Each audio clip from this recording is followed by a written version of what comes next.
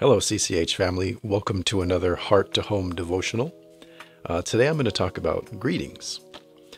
In many of the New Testament books, especially those that are written by the Apostle Paul, you'll find two common ingredients to the author's greetings.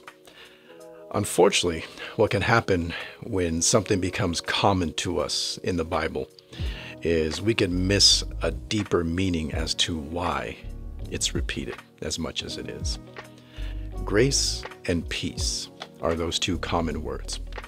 And at face value, those are nice things to wish someone, but they can also serve as reminders of our condition, of our reality. People that are good are not in need of grace and peace. People that have it all together are not in need of grace and peace.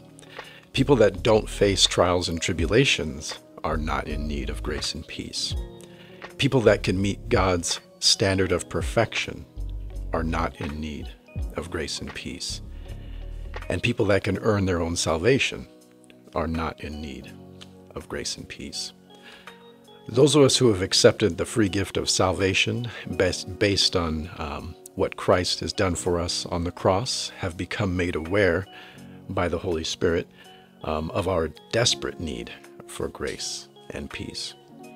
So while being reminded of our need, it's equally important to remind ourselves of the source of these things as well.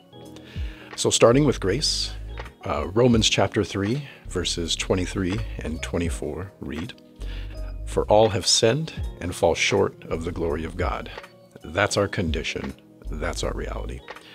Verse 24 says, "Being justified freely by his grace through the redemption that is in Christ Jesus." Ephesians 4:7 reads, "But to each one of us grace was given according to the measure of Christ's gift." Hebrews 4:16 says, "Let us therefore come boldly to the throne of grace, that we may obtain mercy and find grace to help in time of need." On to peace. Psalm 4:8 says, "I will both lie down in peace and sleep, for you alone, O Lord, make me dwell in safety." The New American Standard Bible version of 2 Thessalonians 3:16 says, "Now may the Lord of peace himself continually grant you peace in every circumstance.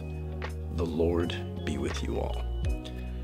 Romans 5:1 reads, "Therefore, having been justified by faith, we have peace with God through our Lord Jesus Christ."